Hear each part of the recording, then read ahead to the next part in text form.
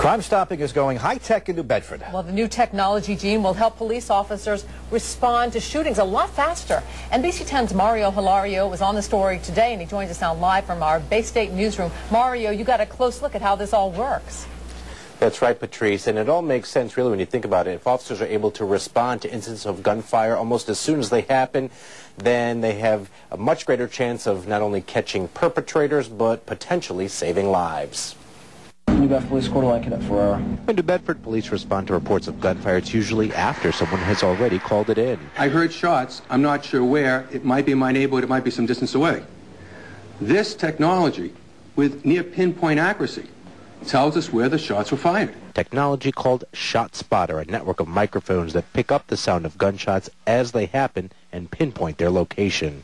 So with the new technology, when shots are fired, police will find out about it in real time. The information goes not only to the department's dispatch, but also to officers on patrol on their cruisers' computers.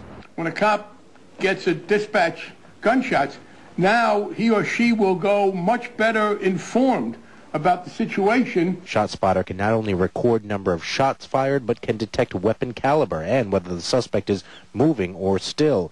The DA says it will make a big difference in solving non-fatal shootings, which, because of limited resources, are typically solved at a much lower rate than fatal ones. Once we start solving shootings, non-fatal shootings, at the rate that we're solving fatal shootings, I firmly believe you'll see a markedly greater decline in gun violence. ShotSpotter will initially be installed in a 4-square-mile area of the city concentrated where there's been a history of gun violence. It'll be a complement to a video surveillance system already in place and can be expanded as more resources are available.